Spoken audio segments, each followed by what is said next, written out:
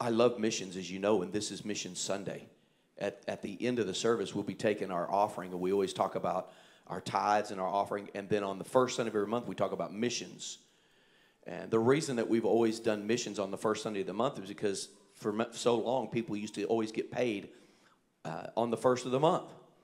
And I always felt like first fruits, you know, I always thought that makes sense. People get paid, and that's when we should talk about what's important to the heart of God. And so missions has always been the first thing that we talked about each month around here. And so we always remind you on the first Sunday of the month to remember those missionaries that you are sponsoring and that you've pledged to support. They count on that. Even if it's $5 a month or $15, whatever it is, they're building a budget and they count on that. And they're so appreciative. And so I always bring this to our attention to remind you of those commitments that we've made to missions. But we have a lot of missionaries right in our church, and it's really cool. We have some that the Lord has taken out of here, and they're all there. We've got people that are out of this church that are in Czech Republic. We got them in Costa Rica. We got them in Honduras. We got people all over the place. But we have some that are right here in our own church because we're not just trying to reach out there. We're trying to reach around here too. And there are various ways that we do that. You know, sometimes we talk about a level up, and we talk about Life Source, and we talk about some of those things. But there's also a ministry over there on the campus of the University of Arkansas that is called Chi Alpha. And it is the way that we are reaching students both here and abroad. I mean, they are reaching students they're coming here from all over the world, and they're connecting with Chi Alpha, getting to know about Jesus, and then they take that message of the gospel.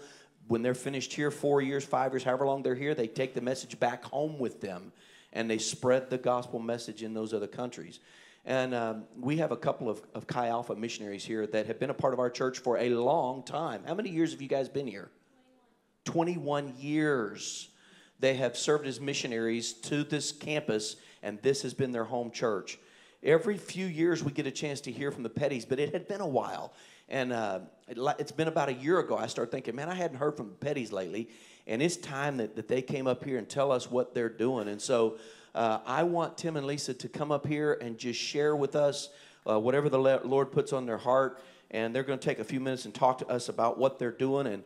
And they're going. And if I know them any way at all, both of these guys are preachers. They're both ministers. So if I know them at all, I know that whatever they say, you're going to hear the word here. And so I appreciate them. Would you put your hands together? This is Tim and Lesa Petty. And Matthew, stand up, Matthew. Come on. How long have you been here, Matthew? 21 years? So he was coming here 4 years before he was born. So that's pretty cool. That's quite a trick. All right? I really hope I turned this on. Did I turn this on? Okay, good. Thank you, family. You guys are family to us. We've been here for a while. Some of you have been here longer than we have. Some of you don't even know who we are, and that's fine. My name is Lesa Petty, and I just want to thank you for allowing us, thank you, Pastor D, for allowing us to come here and just share a little bit about what we do. I love what God allows me to do with the students at Chi Alpha. I love that God allows me to mentor young ladies and just to live life with them, you know, and I love that God has called me kind of in a different way to be able to do what it is that I do. We're not just here to build Chi Alpha up. That would be very selfish. We are here to build the kingdom of God up. We just happen to use Chi Alpha. Our mission field is the University of Arkansas. That's where we go, and that's where we service. But I do have a lot of people ask me a lot of times, how did you get called into Chi Alpha? How did you know you were called to do what you're doing now? And you have to think about what the word calling means. In Latin, it actually means a vocation.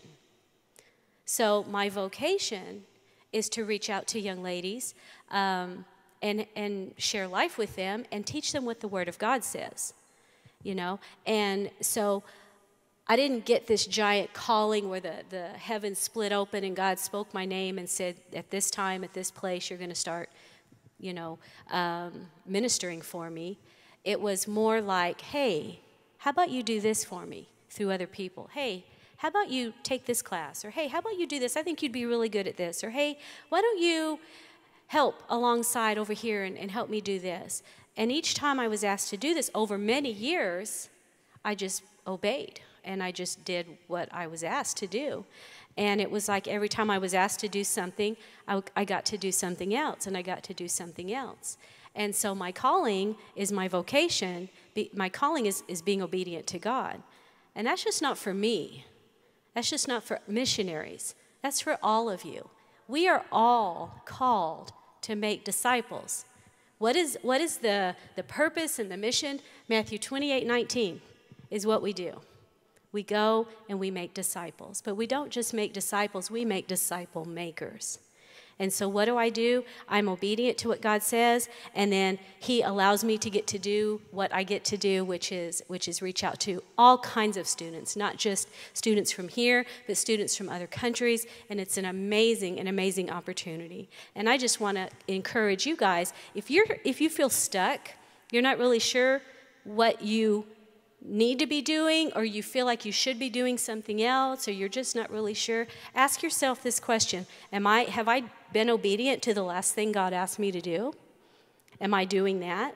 Because he's not going to move you forward until you're obedient. His word is very, very clear. It's an if-then thing. If you'll do this, then I'll do this. And he says, if you will be faithful in the small things now, I can trust you with bigger things later. And if you will be faithful in the things that are other people's and help them, then one day, if you'll do that, then I will give you your own. So just kind of look at your vocation and what are you doing. Okay, I just wanted to encourage you today. Thank you very much.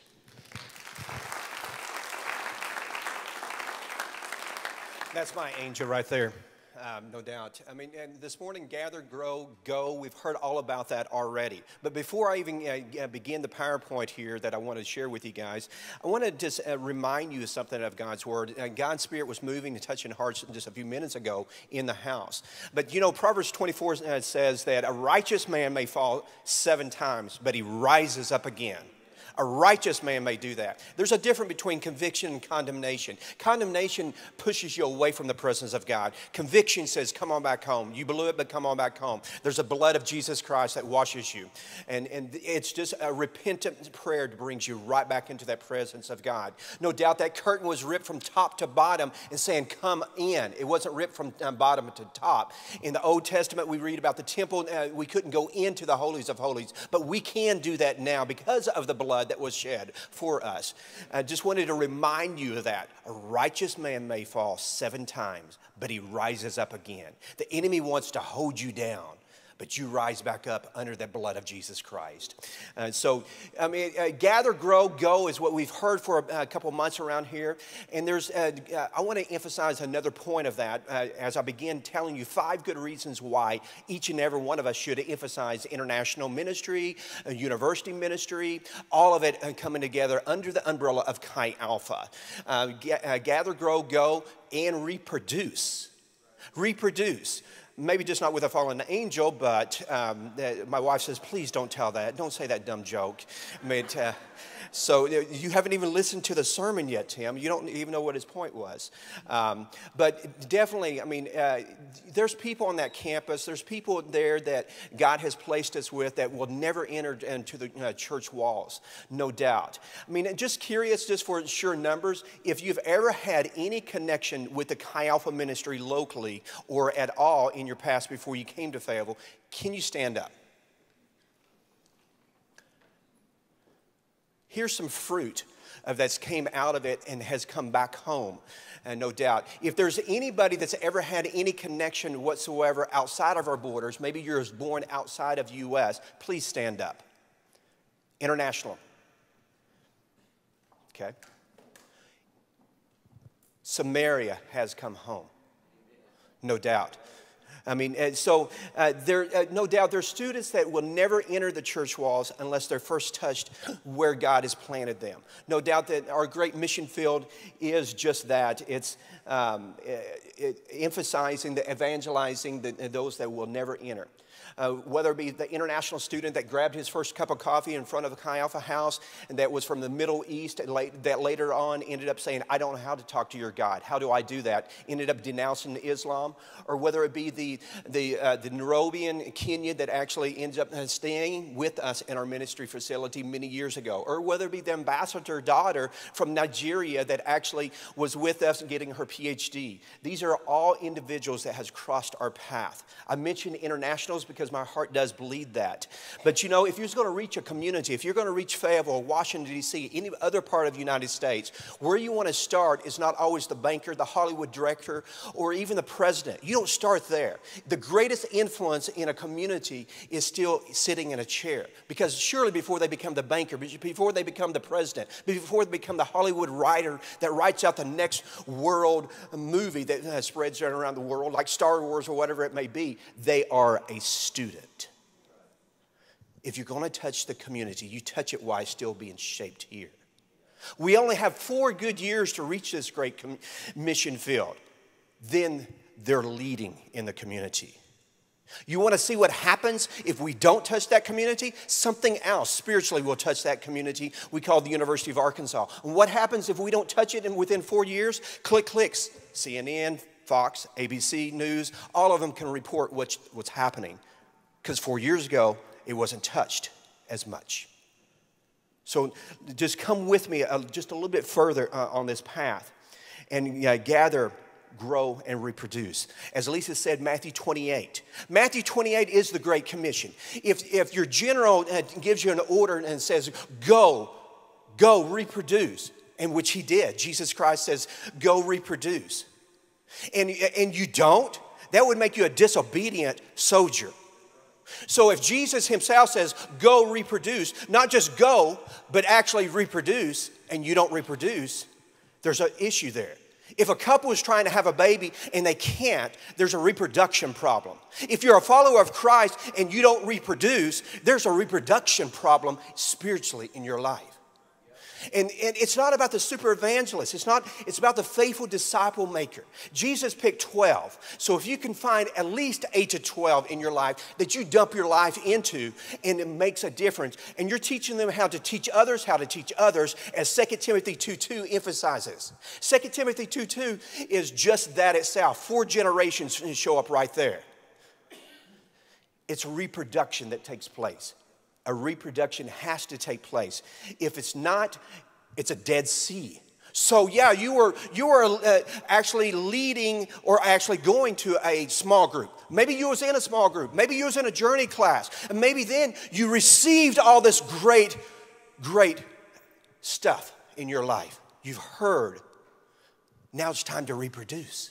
If you only receive, it's like the water flowing into the Dead Sea, the lowest part of the earth. It goes nowhere. It has no value to anything else after that. Don't be a Dead Sea, but instead, disciples reproduce. Let that fresh life come through your life. I want to emphasize another point here. The international ministry that I started out with very, very clearly is a missions in reverse process that takes place in Chi Alpha. When they get here, God's plan is that they would end up probably going back home eventually. Most of them do. You know, there's an area that theologians says there's 62 different countries that makes up what you and I would call, the theologians would call the 1040 window. And that's 10 latitude and longitude all across, makes it look like a rectangle on the globe. In that area of the world, you have the poorest, you have 2 pennies out of $1 ever reaches those areas of the world, but 95% of the people that's never heard of Jesus Christ is from that area of the world. And nobody's necessarily living their life to go there. The 1040 area of the world. But God himself is still bleeding, wanting them to know who Jesus Christ is. Every 24 hours, 458 people are martyred in that area of the world that do stand up for Jesus Christ. This is a real thing.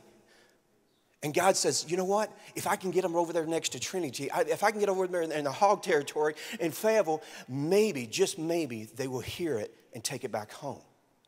God's doing this, yet 120 nations at the U of A. In the U.S., 1.1 million international students are studying on our campus. Half of them, 50%, from that area of the world. They could come from 212 different nations. The same place that this church is affiliated with, Assemblies of God. They could come from all of those churches. They could come from all over the places. But they're coming from the same area that doesn't know Jesus Christ. There's a reason. If that many people packed up out of California and came to Arkansas, we'd be saying, what's going on? Church, what's going on is God says, my people, my heart. In closing, I want to emphasize this one thing, and I'm going to bring Chris up here and Pastor D up here with your calculators. And I sent you a text earlier. Yes. Yes. Lesa can help you, or you can use my phone. Okay. He's going to share the phone with you over here. Okay. Just bring your calculator up here. To emphasize the point of what I'm saying, the faithful disciple maker next to the super evangelist. We'll call Pastor Darren the super evangelist that goes out. This year, he's going to reach 150,000 people for Jesus. That's a pretty good year for a super evangelist. I mean, definitely this is happening. But we'll call this guy here the faithful disciple maker, the journeyman. He only gets 12, though. The second year, those 12 are reaching 12 others. 12 times 12 is? 144. But how much is yours the second year? 300,000. 300,000. Wow. Super evangelist is knocking it out. The third year? 1728. 1728. 1,728. But the third year? 450,000. There's no catching up, it don't sound like. Addition, that's what he's doing. He's adding. The fourth year? 20,736. Is there any catching up? 20,000? The fourth year? 600,000. 600,000. Wait a second. There's a curve being taken here. 600,000. And the fifth year? 248,832. 248,000. And the fifth year? 750,000. 750,000.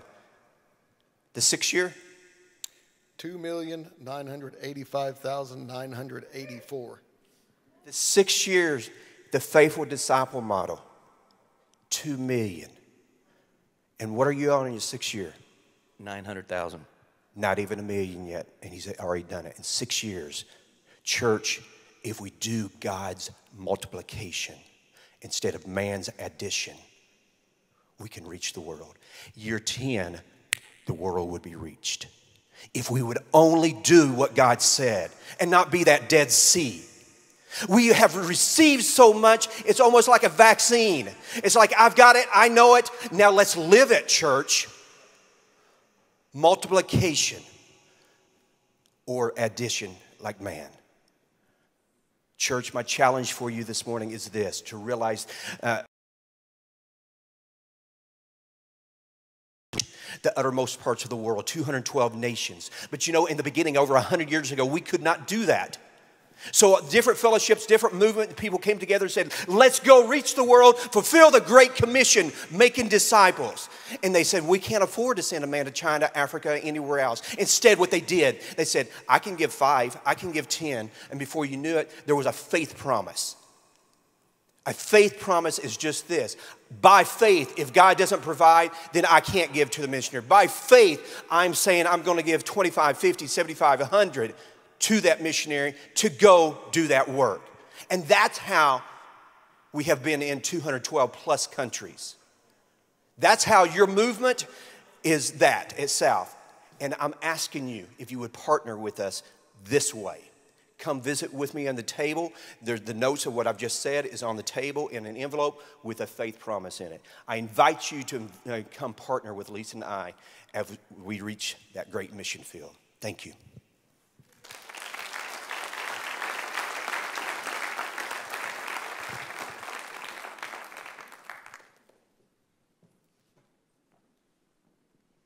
Amen. Wow. That'll kind of wake you up. You see it that way, right?